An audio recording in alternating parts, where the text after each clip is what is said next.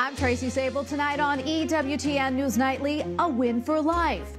North Carolina lawmakers override a veto to pass the latest pro-life ruling. We have the latest. Budget battle. Congress weighs in on the latest economic debate with President Joe Biden. We're on Capitol Hill, looking towards the future. The Vatican's top charity organization elects a new leader. Plus, it is never too early to evangelize. We speak with a young boy behind a popular new podcast for kids. These stories and more tonight.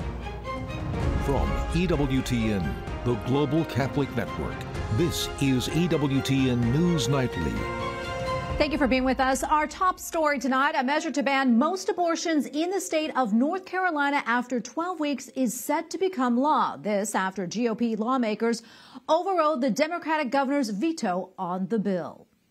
Senate Bill 20 makes medical sense, and Senate Bill 20 is common sense. The House completed the second and final part of the override vote. The outcome represents a major victory for Republican leaders. Prior to this proposal, North Carolina had banned abortions after 20 weeks of pregnancy. A federal appeals court heard arguments today on access to a widely used abortion drug. The main issue is the FDA's original approval of mifepristone more than 20 years ago. The case will likely be headed to the Supreme Court.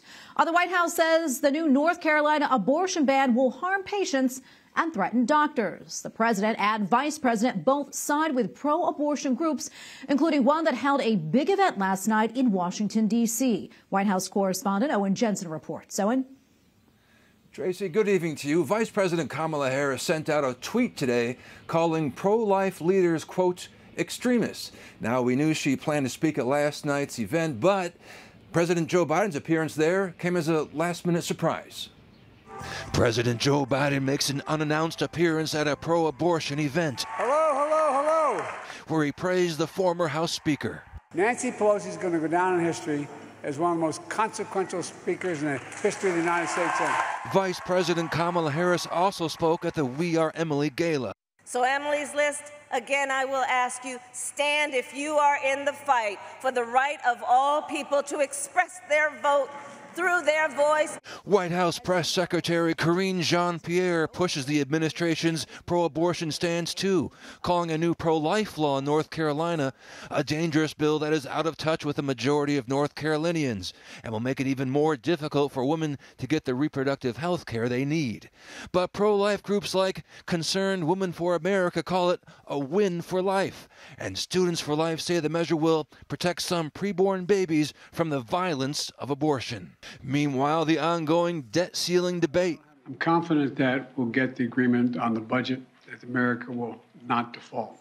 Before he left for the G7 and cutting short his upcoming overseas trip in hopes of closing out a deal with Republicans, the president went before the cameras. Every leader in the room understands the consequences if we fail to pay our bills. Also today, President Biden honors heroes from across the country who saved lives and in some cases gave their lives in protecting the public with the Medal of Valor, the nation's highest honor for bravery by a public safety officer.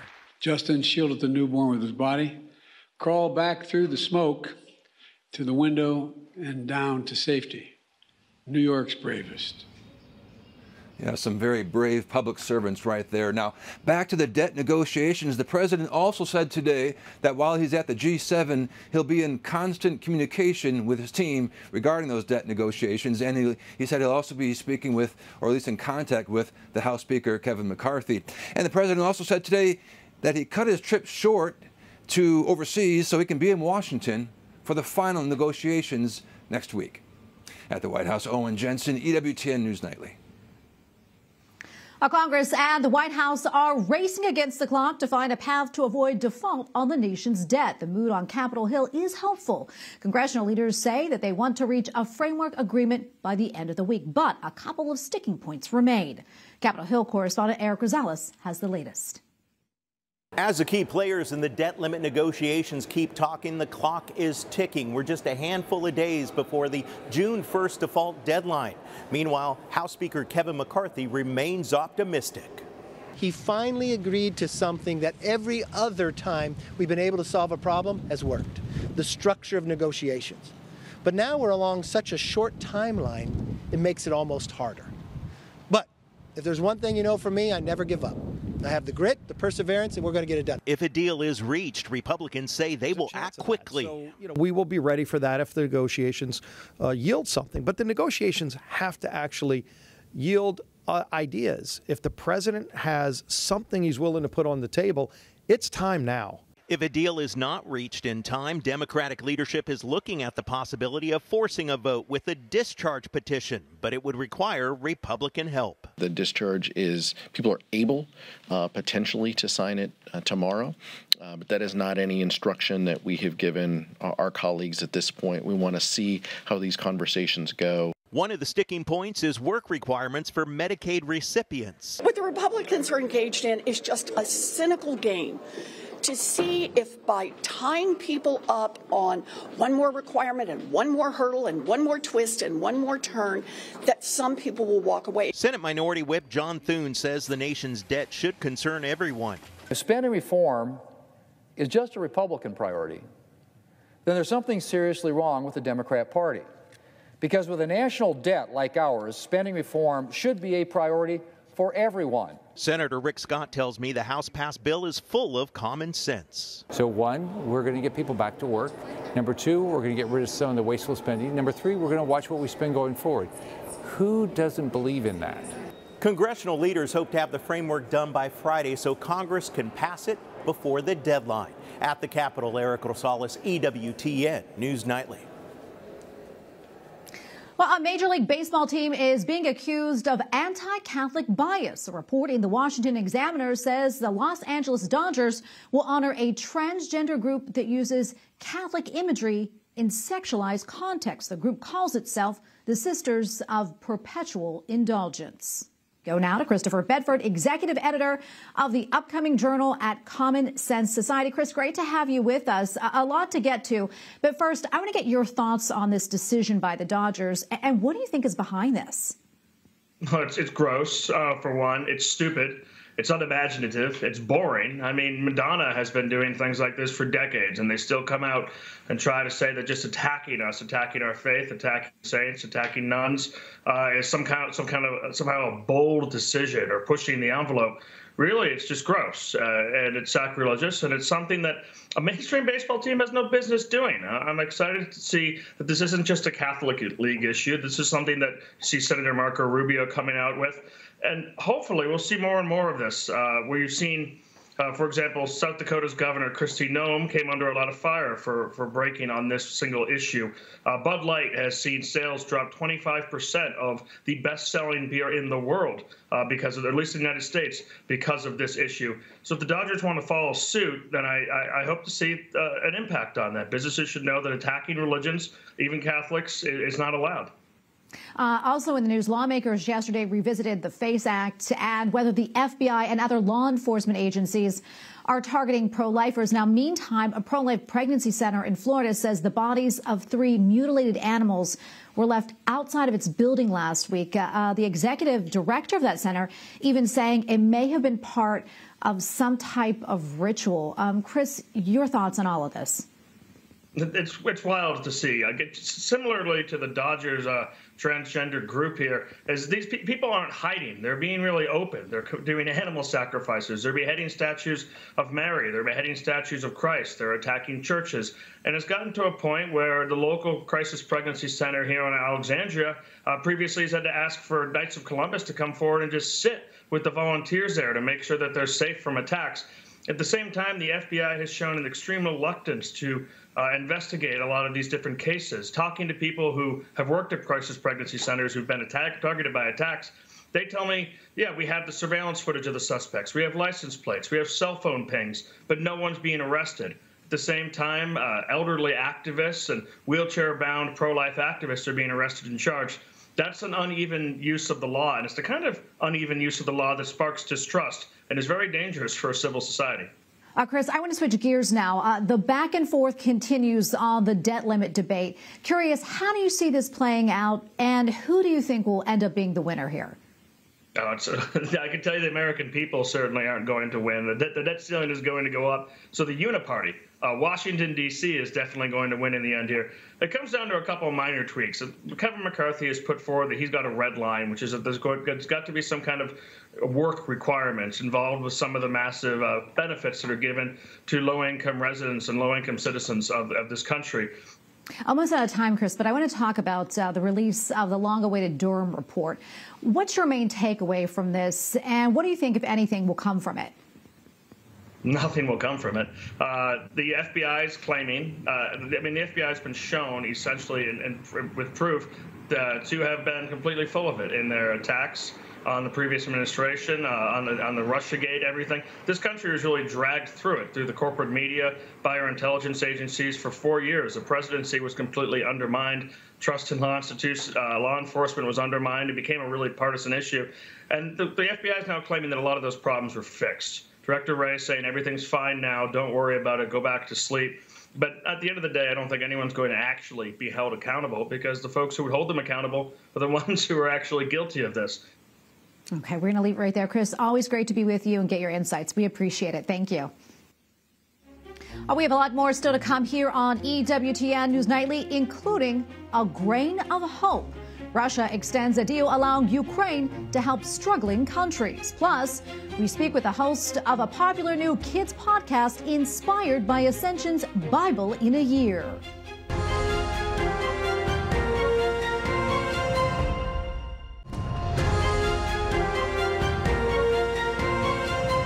An update on a story we brought you earlier. A report now says the Los Angeles Dodgers have rescinded the invitation to the transgender group accused of using sexualized Catholic imagery. The Catholic League says it began an email campaign to the commissioner of Major League Baseball asking him to have the Dodgers pull that invitation. Russia has agreed to extend a deal allowing Ukraine to ship grain to parts of the world in need of food. The accord will now be in place for another 2 months. Meantime, the Kremlin says a deal to ease shipments of Russian food and fertilizer is not being followed. It is hoping for a resolution by the end of the week. Beijing officials say Taiwan is still Chinese territory despite so-called bribes to former politicians. 下了台的反华政客到台湾去上演一出。 Spokesperson of the Taiwan Affairs Office of China's cabinet made the remarks at a press conference today. China says they are ready to take, quote, decisive measures if Taiwan's independence continues to challenge the bottom line of the mainland. While attacks on 2 Catholic churches took place in Mexico earlier this week, one of the churches was set on fire after its recent reconstruction and suffered significant smoke damage. The tabernacle was stolen from the second church. Both parishes condemned the crimes. Our clergy in France will now be required to carry an ID card showing whether they are in good standing to celebrate Mass and hear confessions. The French Bishops' Conference introduced the card to intensify the fight against sexual violence within the Church. The new head of Caritas Internationalis is looking to the future of the Vatican's preeminent charity following a tumultuous period. The 22nd General Assembly of Caritas Internationalis took place in Rome yesterday. A new leadership was elected. Archbishop Isao Kachiku of Tokyo was elected president of Caritas. Alistair Dutton was also named the new Secretary General. Joining us now from Rome is Alistair Dutton, Secretary General at Caritas Internationalis. Sir, great to be with you today. Can you tell us more about the General Assembly and what issues did you focus on in addition to the elections? Good evening, Tracy, and thank you for having me this evening. We've just finished what has been a wonderful General Assembly that ran from Thursday through to yesterday, and there was a wonderful sense of the family coming together after the pandemic, after 4 years since we were last came together for our General Assembly, and there was a real spirit of goodwill and the family coming together, of friendship, and we started very fortunately with an audience with Pope Francis, and that really set the tone for the first day, which we spent down within the walls of the Vatican City.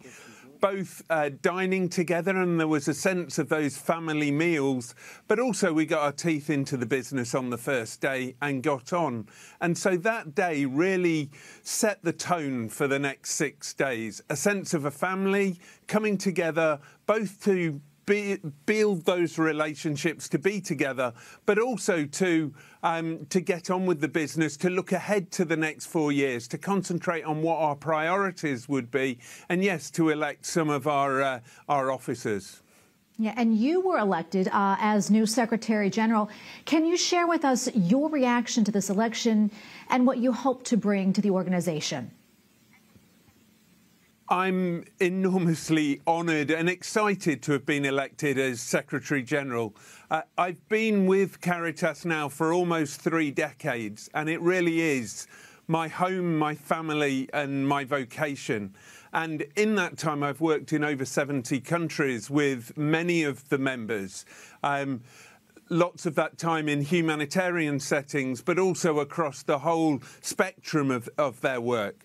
And I think the first thing I want to bring is that sense of the family and building the spirit within the family and really helping us all to coalesce now around those priorities that we've just set for ourselves, to look at the most effective ways to work together and to help Caritas to go on to genuinely be one of the most effective development networks in the world.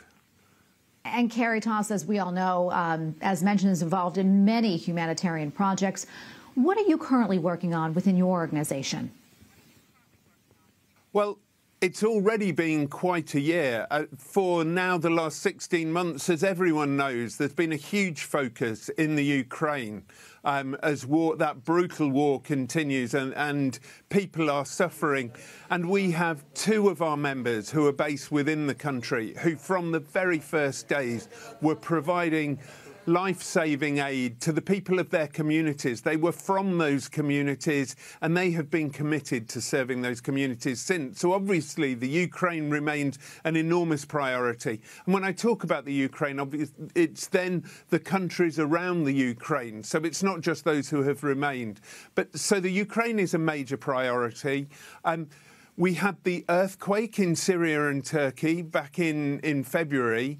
And then, of course, we've got that dreadful civil war that has broken out in Sudan. And one of the bishops of Sudan has been with us.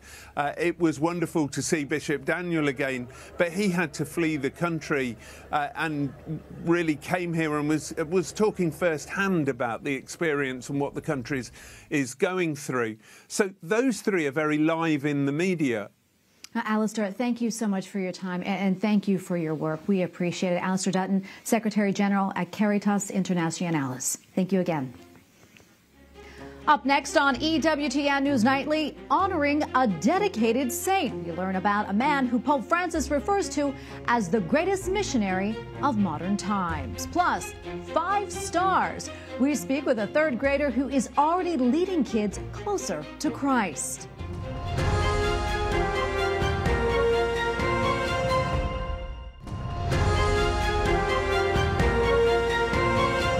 Pope Francis says a 16th century saint who risked his life to travel and proclaim God's never-ending love remains relevant even today.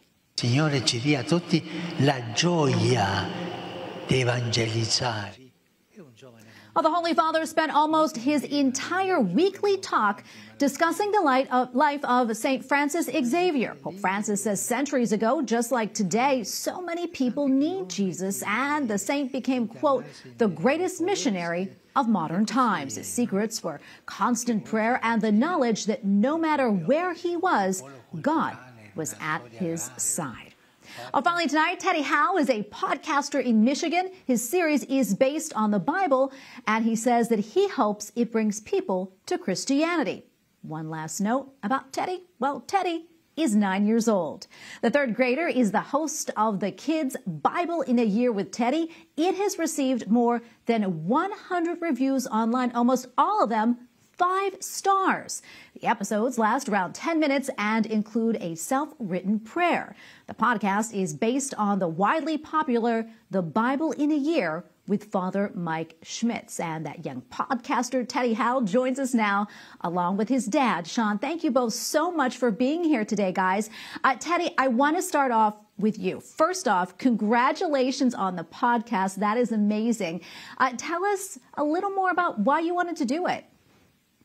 I was listening to Father Mike, and I just wanted to do my podcast, and my parents finally let me do it.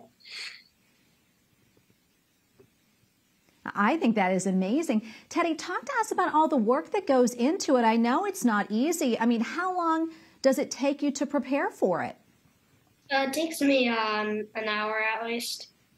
So first we do what we need to do, like write it down, and then next we get it on a sheet of paper.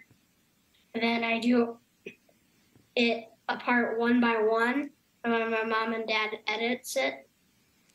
And then my mom and dad release that episode. That is great. That's a lot of hard work. And you also write a prayer for each one. So how do you decide on which prayer to write? I just think of it from the Bible. I get it from the Bible after I read it. Well, that is so wonderful. I'm going to talk to your dad, Sean, now. Sean, thank you so much for coming on. I'm curious, what was your family's reaction when Teddy said that he wanted to do a podcast based on the Bible? Really, we were just blown away and humbled, really, at God working through our son. His love for God, for the church, for the Bible, just blows us away. He's got 5 brothers and sisters, and so he bunks with a couple of them, and every night he's under the covers with his headlamp reading the Bible. He just loves to do it. So when he brought up that he wanted to do a podcast, my wife and I, we weren't really sure how to make a podcast. We've never done that, but we asked some friends what the right apps are, what the right tools are, and we got it started. And Teddy's the mastermind behind it all, and we're grateful to be along for the ride. That is so amazing. So what has the feedback been like? What have you been hearing, Sean? Yeah, so the feedback's been very positive. So it was pretty crazy to see things go viral online on the Facebook posts. So the feedback we've gotten on a lot of the posts are just, how much they love seeing Teddy's love for God and that he just wants to share the word of God. We've gotten some feedback of people hearing the right thing. He's making it for kids, but there's grown-ups too that are listening, and God is speaking through what Teddy chooses to talk about that day, and we've gotten feedback that's exactly what they needed to hear that day.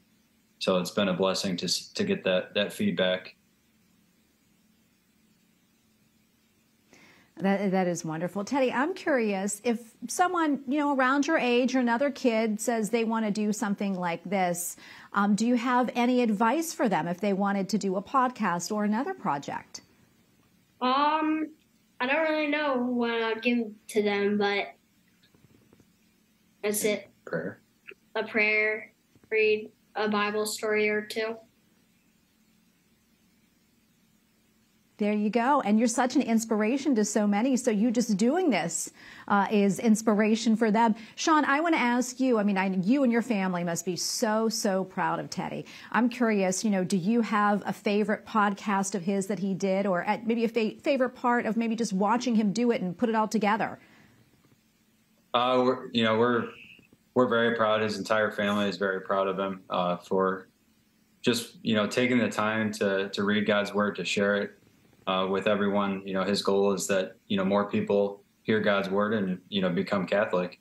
My favorite part is just the prayers prior to each episode. He sits down, he reads the story, thinks about what does that mean to him? How does that apply to him today? And he comes up with a prayer, and it's just great to see, the thought and the love that comes through on his prayers in each podcast. So I love each and every prayer of his 14 episodes so far. Oh, that is so great. Really quickly, we're out of time, but if folks want to tune into the podcast, how can they do so? Where do they find it? So if you look on Facebook under Kids Bible in a Year with Teddy, or you just do a Google search on Kids Bible in a Year with Teddy, It's available on all the major podcasting platforms, and you can follow him on Facebook for updates and news on his podcast. Well, that is wonderful. We're going to do that. Teddy and Sean, thank you so much for your time today. And Teddy, congratulations. God bless you both. Thank you. Thank you. God bless. And we thank you for watching tonight. Remember, you can follow us on social media, Facebook, Twitter, and Instagram at EWTN News Nightly. I'm Tracy Sable. Good night and God bless.